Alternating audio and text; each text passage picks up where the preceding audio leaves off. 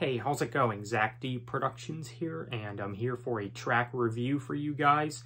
I know I didn't get this review up sooner, which I'm sure some of you have noticed, and I have to bring this up because, little tangent, I know, there is a small number of people out there who do believe that if a YouTuber or a content creator or any type of reviewer doesn't put out a review for something like the minute it comes out, then that must mean that, well, they're not going to review it at all then. I guess they're just not going to review that.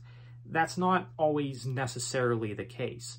Sometimes we will eventually get to the review, but it doesn't have to be the very second that it releases. Like, just because I don't put out a review for a song like that midnight that it releases or this time when it releases, that doesn't always mean anything. That doesn't mean that I'm never going to review it. You know, I don't know why there's some people that think that. You have to remember that when it comes to content creators and reviewers, we have lives too. We're people too. You know, this is not all that we do. You know, we don't have all the time in the world to just record and make videos whenever we want. Again, we have lives too, so sometimes, you know, it will take some time to get to a review. But anyway, tangent aside, let's go ahead and talk about this new song. So Judas Priest have released the first single for their upcoming album, Invincible Shield. If you didn't know, Judas Priest are releasing their next album in March 2024, which is really exciting. And they did release their first single, and this new song is called Panic Attack.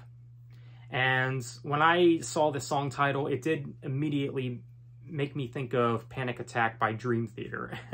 But totally different song and totally different band, of course.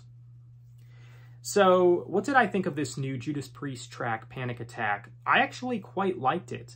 You know, after Firepower, it seems like they didn't really have a misstep. You know, it didn't seem like they missed a leap or anything. Like, it just seems like they just picked up where they left off. You know, this is not, you know, anything like, I would say, like a downgrade from that album or anything. Now, I would say that I still do like the majority of the songs from Firepower more than this new one, this new track, but I still do like this new song quite a bit. I still think it's a very solid track, and this song definitely shows that Judas Priest can still put out solid music all these years later. I mean, Judas Priest has been putting out music for decades, very solid metal music for decades, and they still can do it. They still can do it. Even their last album, Firepower, which I thought was the best thing that they've done in several years. So again, this new song shows that they never had a misstep. They basically just picked up where they left off. And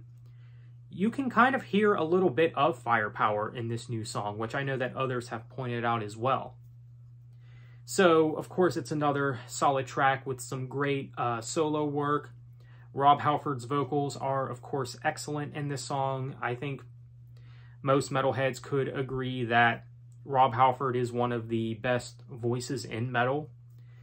And it really does amaze me how he still has it in him all these years later. He still has it in him to deliver some great vocals in Judas Priest music.